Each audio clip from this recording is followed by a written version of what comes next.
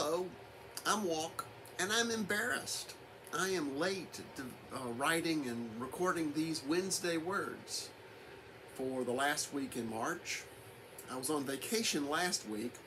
I had a fantasy of sneaking off from my family and recording and uploading Wednesday words, but of course I didn't.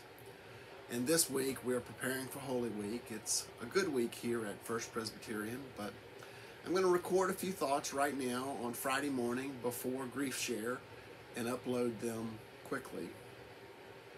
For our devotions in Lent, we've been looking at the book Lent in Plain Sight by Jill Duffield, and a group of us have been studying it. And she takes different ordinary objects and shares Bible stories and asks us to think about ways that our spirituality and our relationship with God is both influenced by and maybe even reflected in ordinary objects. This week, the ordinary object we're looking at is shoes. I want to take two Bible stories that focus on shoes and talk about them briefly for our devotional. One is the story of Moses and the burning bush. I believe it's Exodus 3. Moses has grown up in the royal household in Egypt, but he has seen a kinsman, a fellow Hebrew, being mistreated, and he killed an Egyptian. He fled to the wilderness and married into a clan out in the wilderness and was tending the flock of his father-in-law far away from any place he had known God. And God spoke through a bush that burned but was not consumed. And God said, Moses, take off your shoes. You're standing on holy ground. So we talked about holy ground in surprising places.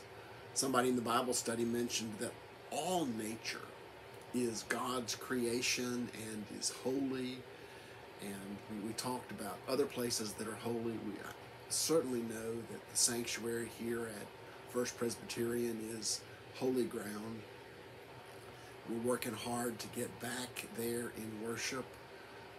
Your session and church leaders, we know that's holy ground. And we're going to have announcements about that later this spring.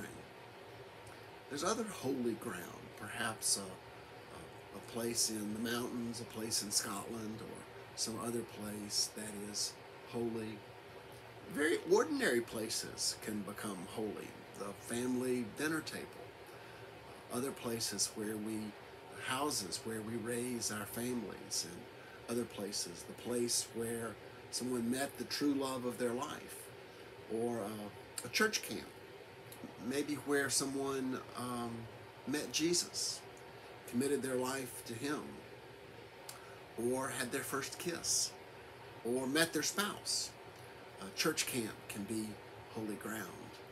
There are a lot of places like that. And I ask you to maybe even pause the recording and think about places that are holy ground. We also talked about the story in Matthew when John the Baptist is confronted by Pharisees who say, well, if you're not Elijah or a prophet or the Messiah, who are you? And John the Baptist says, oh, someone's coming. He even alludes that the one is there in the crowd, and maybe Jesus is standing in the midst of them. He says, one's coming, and I'm not even worthy to untie the thong of his sandal. I'm not worthy to shine his shoes or to tie his shoes. I'm just a messenger. But Jesus is coming. And John the Baptist is humble. Sometimes we don't think of that fiery preacher as one who is humble. But in this story, he was. He recognized his role. And he recognized that Jesus is the one to be worshipped and beloved. And he's coming. He's coming. But John the Baptist isn't. And I like that. I like that idea of humility.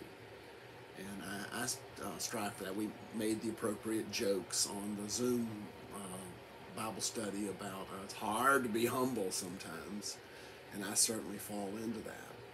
But I try, and to recognize that Jesus is the one to be worshipped, and anything that we do as human beings is so inferior, and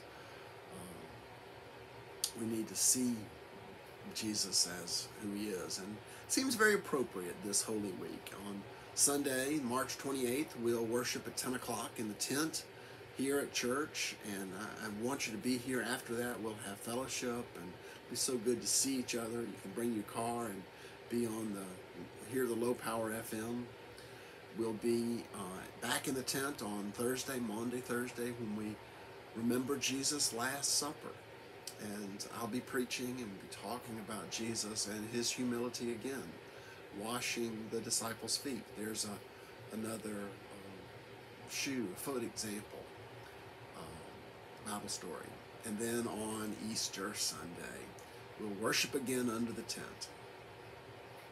On Good Friday, we don't have a formal worship service. There'll be one uploaded to the YouTube. We'll have a YouTube worship service. And we'll be in that holy ground that is the sanctuary for prayer, reflection, meditation from 12 to 3 on Good Friday. So I think we publicized that well. I'm sure you've seen that and know these upcoming events.